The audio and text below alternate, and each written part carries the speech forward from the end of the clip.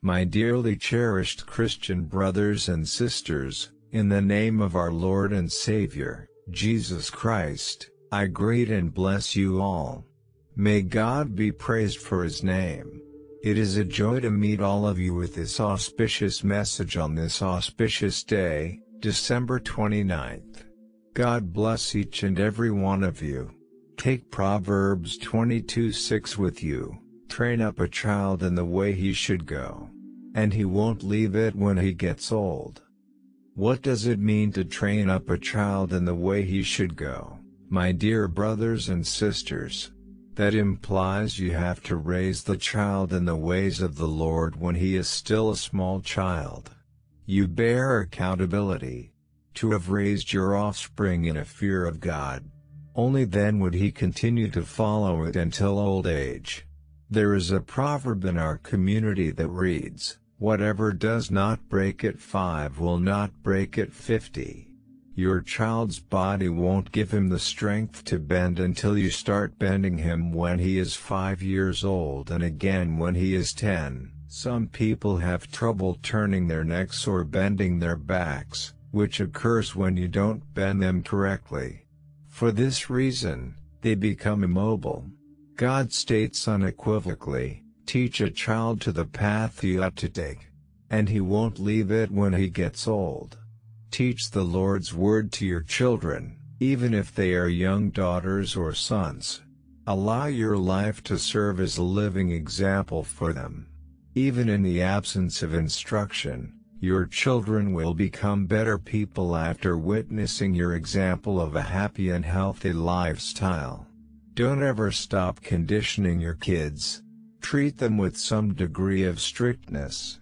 God's word states, "A child who is spoiled by a parent who spares the rod." You have the authority to correct your kids. Even you can defeat them. There's nothing to be concerned about. If you believe that you cannot defeat them, you can still assist them by showing them love. To develop properly, then no issue, as long as you discipline your kids to fear God and to walk in the ways of the Lord. You ought to continue being a positive example for them. This is a crucial matter. If those kids were asked, they ought to be able to respond that, aside from God, our parents serve as our primary role models. Let parents follow God's will in their lives, and may their children do the same. God says, "Train up a child in the way he should go," in an attempt to communicate with you through me. And he won't leave it when he gets old. Like a watchman, the head of the family has responsibilities to his wife and kids. Additionally, keep an eye on his family's tower. He will undoubtedly do that. If the father has not done that by watching over your family's tower, then you ought to have prayed for your kids every day. According to the Bible, Job prayed for each of his children separately and made sacrifices on their behalf out of concern that they would have sinned against God. God anticipates you to be as responsible a parent as Job was. As we near the close of this year, dear children of God, your children ought to be children who will talk about you when they get older. It should be the young ones who will defend the honor of your household. You are accountable for it. The Lord says, "As the year draws to a close, give yourself into the hands of the Lord." Dear Lord, we are indebted to you. In the name of Jesus, Lord, I pray and bless every kid reading this message. The Lord instructs parents how to raise their offspring. Lord, please alter them so they can provide a strong testimony. From the Bible, the Lord tells parents what they can pass on to their offspring.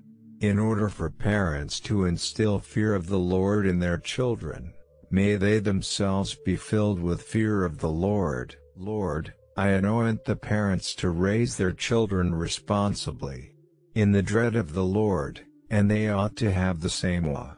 Make a brighter future for them. Lord, help those parents who are crying because they are worried about their children's future. I hope and pray that they have a bright future. Let a brighter spiritual life also come into theirs. Allow them to shine in the material world as well. From the bottom of my heart, I bless them. Let the kids walk in a way that pleases God and cling to Jesus. We pray in the name of Jesus. Indeed.